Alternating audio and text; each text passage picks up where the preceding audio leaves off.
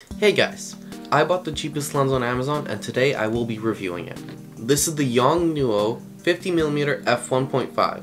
Like the name says, it's a 50mm f1.5 lens. This one specifically is an EF mount. You can find it on Amazon for around $56 US. I got it for around 80 Canadian because Canada A. Now why did I buy this lens personally? I needed a fast portrait lens, so I found this and I decided to try it out. The lens does have a cheap plastic construction, however it is fine for most uses. I've had this for around 6-7 months-ish now, and it's still in perfect condition. This is a portrait lens, so here are some portrait pictures that I took with it on the Canon M50. I'd say for the price they are pretty good. Now there are a few downsides with the lens at this price range. This one specifically has 3 problems. The first one is the sound. If you're going to be shooting dialogue, this is not the lens for you because this lens is pretty loud when it's focusing.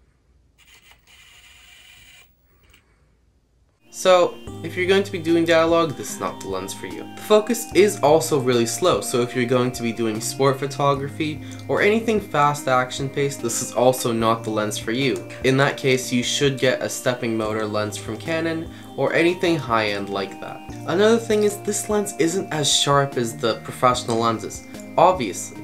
However, it is sharp enough for most pictures, and you won't notice it. Lastly, there is a tiny bit more of chromatic aberration compared to the kit lens that I have on this camera. However, in most scenarios, it's not that noticeable. Here are some pictures where you can see it in the background, but once again, it's not too noticeable in most of the pictures that I have. So who should buy this lens? Well, I'd say it's probably for beginner photographers like me who are starting out trying out new things. This is a cheap lens, so if you break it, you're not going to be too sad, and obviously if you're not into it, you're also not going to be too sad. But if you're a professional, please don't buy this lens, please. Thank you for watching this video. If you like this, please like and subscribe, and ring the notification bell for more videos. If you have any suggestions for future videos, leave them down below in the comment section, and I'll see you in the next one.